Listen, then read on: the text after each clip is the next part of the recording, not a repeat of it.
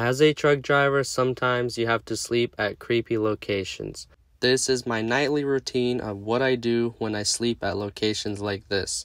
I take off my walking shoes, and I'm going to try the seatbelt buckle trick through the door, as I've seen many Volvo drivers do online.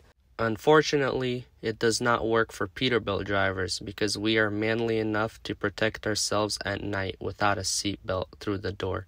This stick may come in handy during the night, so I lock my door.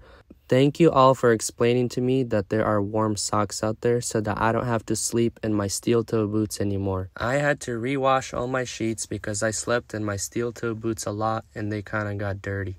But now, since you all told me about wearing warm socks while I sleep, I guess my feet won't get cold anymore and my sheets won't get dirty. I like my CB radio on all the way. It's 87 degrees outside, perfect sleeping weather.